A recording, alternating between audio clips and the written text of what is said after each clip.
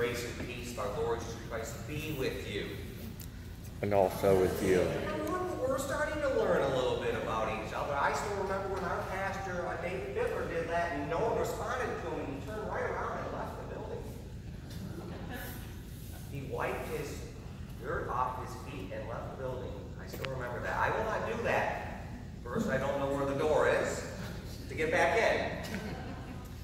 Today's text, you know, the Joshua text. It gives us a chance to talk about first the lectionary and how the lectionary sees the scriptures.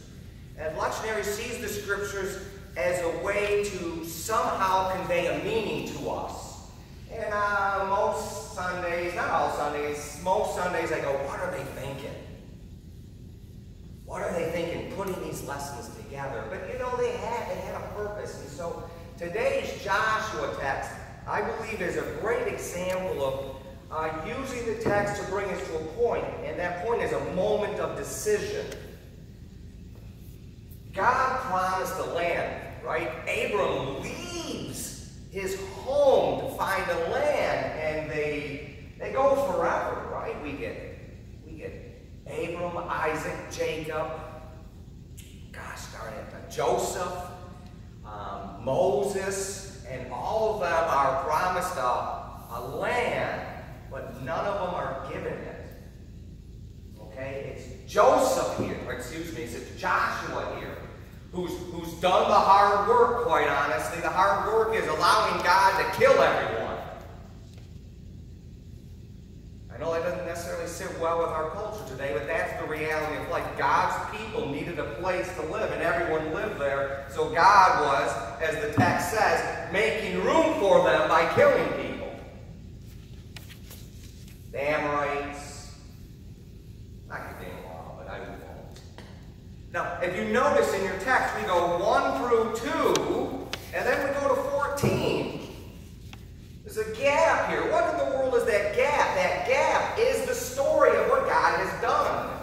But the lectionary doesn't want us to see what God's done. The lectionary wants us to hold us in that moment of decision. Who will you serve now? Will you serve the gods of the past, or will you serve me? And the lectionary wants us to be in that moment of decision. Why do we want to be in that moment? Because it is hard following God. I don't know if you know it, there is a war out there, and it is a spiritual war. Good against evil. I love the description of this suit here. We don't wear that same suit. And in some sense, the suit is irrelevant. What's relevant is it's a war out there. And who is the war with? Our text tells us. And I wish it wasn't a war against these people, but it is. It's a war against the rulers. That's rulers and the authorities. Trust me, Jesus had a problem with what? The authorities. And if that was all the battle was with, we would say, cool, or great, whatever you would use, but it isn't. It's worse. This is against the cosmic powers of evil. Yes, the spiritual forces are even where? In the heavenly places. This is a battle for your soul. And it's so easy to hear the words flesh and body from that John text. Why? Because we come and we say, this is the body of Christ given for you. This is the blood of Christ. We understand that. That's not words that throw us off, but maybe these words would throw us off. Love your neighbor as yourself. Pray for those who would curse you. Help those in need. Get over what has gone in the past. Allow forgiveness in your life and move forward with God's love. I know you say to yourself it's easy to do, but let's be honest for a minute. It's not. The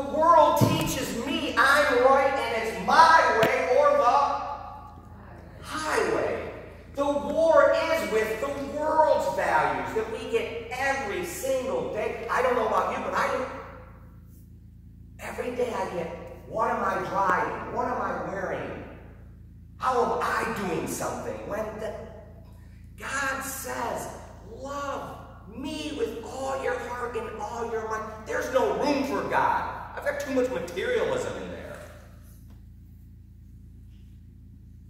Then God says, love your neighbor as yourself. And I can't speak for you, but in 50-some years, I have found that impossible. Maybe I'm just getting bad neighbors. Worse. Maybe I'm a bad neighbor. Today's text, they challenge us. The Joshua text, who will you serve? Will you serve me or the world? The next text, what will you stand up for? You've got an armor. You need to stand up for something. And what that is in our text is for proclaiming the good news of God, that God loves all people. Go out and share that with your neighbors and your friends. God loves all people. God loves Republicans and Democrats, and I'll say it in here.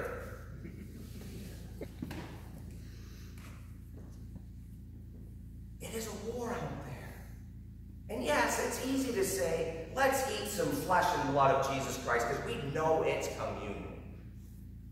But it's not so easy to take the words that he says and accept those words, which is, love your neighbor as yourself. Love God, all that you have.